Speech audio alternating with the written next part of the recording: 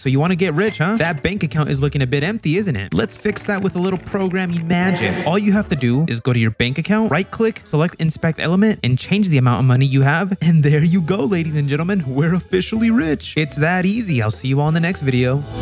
All right, enough jokes. You want to get rich from programming, which means you're different from other people. You don't want a regular job. You're a hustler. You want to break the system, escape the matrix. Well, don't worry, buddy. In this video, I'm going to show you how to program apps that actually make money. I'm going to guide you through the process of how to get an idea, how to code it, and how to market it. Trust me, I'm an expert at this. Disclaimer: this person is an unemployed loser. He has no experience whatsoever. Viewer discretion is advised. That was weird. So the app idea. Let's get one thing straight. Our goal here is to get rich, not build the next billion-dollar company. All we need to do is create a project that pays your rent and your random DoorDash orders. This makes our job 10 times easier because now we don't have to build some project that'll solve a problem for humanity. We just have to build a project that fuels our greed. Okay, this is starting to sound a bit unethical. Maybe we should do something. Oh, money. Now that we've sold our soul to capitalism, we can use my secret business strategies for project ideas. This looks like a pyramid. Wait a minute. Strategy number 1, solve a problem so small, so stupidly specific that nobody else bothers. Let me give you a beautiful example. I have a problem and I assume other people have the same problem. I get a lot of emails, promotions, alerts, reminders, and of course, emails from people who reply to my newsletter, Sloth Bytes. Oh, you don't know what Sloth Bytes is? Sloth Bytes is my weekly newsletter where I share bite-sized programming information every week to make you a better programmer. And the best part about it, it's free. All you have to do is give me your email. I won't do anything with it. I promise. So yeah, my emails get a lot of stuff and I'm too lazy to categorize them. So you can make a project that categorizes emails and I bet you could charge $5 a month for this. Get 1,000 users and bam, $5,000 a month. Wait, this already exists? Oh, strategy number 2, solve a problem so big and common that it doesn't matter if another one exists. Look, maybe the email thing has already been done, but that doesn't mean it won't work. Think about it. Calendar apps, password managers, note-taking apps, to-do apps. There's like 500 of them. But guess what? They still make that money. Your idea doesn't have to be good or original. That's right. In fact, you can even just copy and paste someone else's idea. Big companies are a master of this. Check this out. DoorDash, Uber Eats, Grubhub, Rappi. Holy, there's a lot of food delivery apps. Strategy number 3, the X for Y formula. Look, since we can copy businesses, we can use this classic strategy to make it look like we're doing something original. The strategy is pretty simple. The X is the specific problem or need that you're trying to solve, and then the Y is the specific group of people or market that you're trying to sell to. So imagine something like the Discord for businesses, Linux but for normal people, Uber Eats but you take people. Wait, that's just Uber. Look, it's a simple strategy. I obviously don't have any good ideas or else I'd be rich, but you get the point, right? This strategy is really effective if you have absolutely no creativity. Strategy number 4, the GPT wrapper. This is a brand new strategy thanks to ChatGPT and other AIs, and the strategy is pretty simple. You make AI do a specific task. Yeah, it's that simple. And some people have made millions off this, like my homie Blake Anderson right here. You know what he made? RizGPT, GPT for dating. He made millions off this. Yeah, millions. Business is such a beautiful thing. Now, even if you have an idea, thanks to my 4 strategies, it doesn't really matter if you don't know how to build it. So let me show you how to start building these apps. You see, most developers have problems here. They get stuck, and it's not because they can't build it. In fact, it's the opposite. They can build it, but they want everything to be perfect. They want to keep adding features. They're worried about scaling. Bro, you have 0 users. What's the point of scaling? Because while you're worried about clean code, scalability, and best practices, someone else is launching their broken app, getting real users, and making money with code that looks like it was written by a 3-year-old. But thanks to modern tools, shipping garbage has never been easier. But I'll get to that part later. When you're building your project, it should follow these 3 rules. SLC. Simple, lovable, and complete. I stole this from a video from Edmund Young, but I just love the advice so much, so I'm going to steal it here. I'm sorry, Edmund. It's such good advice. Simple means that your app doesn't have to do everything, but it should at least deliver at least 1 to 2 key features. Lovable means you want people to use your app. So this just means your app should have some good UI UX. So basically, make your app look good. I'll talk more about that later. And your app should be complete. Don't make your app like the gaming industry where it's incomplete and then sell you it later. Make sure it's functional. Make sure the 1 to 2 key features you did make work. Once again, I'm taking this from Edmund. So go check out his videos later, not now. You should watch mine first. Now, I want to emphasize the L in SLC, lovable, because I don't think enough of you understand how important this part is, especially the programmers, specifically backend engineers. I'm looking at you. Please make your project look good, or at least not terrible. It's bad enough that you're ugly. Don't make your project ugly too. Most of you probably only care about the programming part. You want to get things done, even if it looks ugly. And I respect that, but you're trying to sell this project to other people. Here's the thing about us humans. We're shallow, very shallow. You could have the best code ever written, revolutionary features, but if it looks ugly, nobody's gonna use it. I mean, there's exceptions, of course, like Craigslist and Craigslist. But imagine if Craigslist just looked a little better. Design is really important. Now, you could spend years learning design, studying UI patterns, taking screenshots of every app to learn how to make a good looking website, or you could use this tool to help you out, Mobbin. Now, what's Mobbin? Mobbin's a really useful tool for design, and I'm so happy a platform like this exists. You can think of them like the paparazzi for design because they take pictures of everything.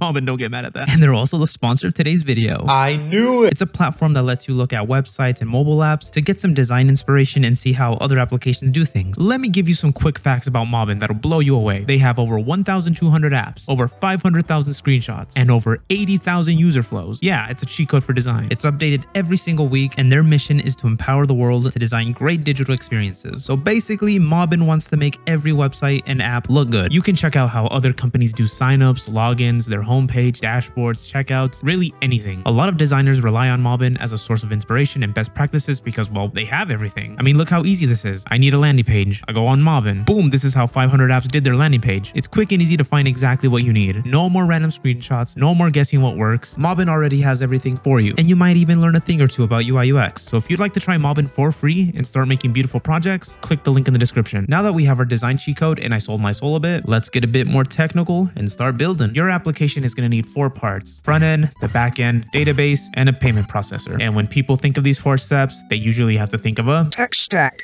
Yes, the tech stack. A landmine full of opinions. Now, when it comes to tech stack, specifically to make money, your tech stack doesn't really matter. The only people that care about your tech stack are tech bros on Twitter. It's X now. I'm not saying that. And they're not going to buy your product. They're going to build it themselves. So you could honestly use whatever you want. WordPress, Scratch, JavaScript, Python. You could write your app in COBOL for all I care. The only thing that matters is if your app works. The only recommendations I will give you about a tech stack is use something that's popular, that has a lot of developer support, has a large community, and that you're the most comfortable with. At the end of the day, if you can't get any work done, what's the point? Now, what I like to use personally, and this is specifically for web development, I like to use Next.js and Supabase, and I like to style my apps with ShadCN and Tailwind. I love ShadCN. And then I like to use PostHog for analytics to track you all. And then I use Stripe for payment processing so I can take all your money. Yeah, that's the tech stack I like to use right now. This could change in the future because there's a lot of tools and frameworks out there that I haven't used personally, but this does get the job done. It's up to you if you want to use it. AI tools. Remember when I said shipping garbage has never been easier? This is what I meant. Now, AI is not perfect and people have mixed opinions about it for programming. My advice would be, if the goal of this project is to learn, I don't recommend using it, but in our case, it's to sell out and make money, so who cares? Now, obviously AI is imperfect. It's not going to give you the entire project yet, but I will say it's very helpful to get stuff done fast, specifically annoying stuff. AI is a very helpful tool, no matter how you look at it. Now, there's levels to how you can use AI. We got the normie level, which is just the basic AI chats like ChatGPT, Claude, Gemini. Does anyone actually use the Gemini chat? And then we have the try-hard sweat level, which are using tools that are specifically made for coding. There's tools like Bolt, V0, and Lovable that basically build the full stack application. They obviously can't build the entire thing, but they do give a good starting point. I mean, check this out. I'll use Bolt for this. You give a description of what you want, and Bolt just builds it for you. Oh my god. There's also AI code editors like Cursor, Windsurf, and Pear. Shout out Ning. AI inside your code editors might become the norm soon, at least for non-enterprise projects, because they're really helpful. It's great. You should check out one of these AI code editors. But where was I? All right, how to make projects that make money. You now have your app idea that'll make you millions. All you have to do now is build it. Let me give you the ultimate workflow so you can finish that app in a week.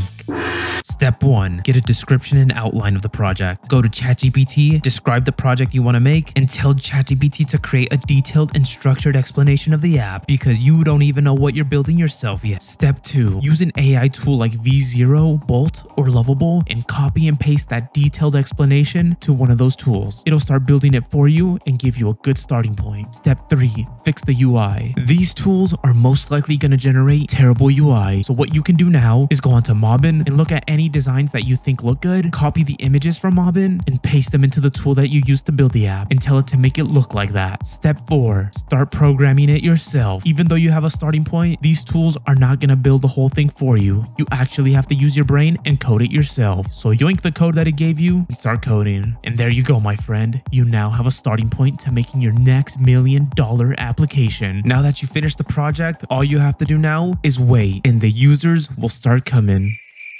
Where's the user? Marketing. Now, even though you finished building your project, you'd think people would just visit it normally. Well, you're wrong. Even once you finish building your project and you publish it to the internet, literally nothing happens. Absolutely nothing. Nobody knows it exists. Nobody's going to use it. Your mom's not going to use it. Your dad's not going to use it. Your uncle's not going to use it. Your grandma's not going to use it. Your project goes straight to the void of the internet, which is why we need marketing. All you need to do is be slightly annoying, kinda everywhere, and a little bit cringe. And there's already a place that does exactly that. Social media. Woo! Reddit, free users. Twitter, free marketing. LinkedIn, free customers. You have to start thinking like a business person. You got to stop thinking about people as people. You have to start looking at them as numbers and money.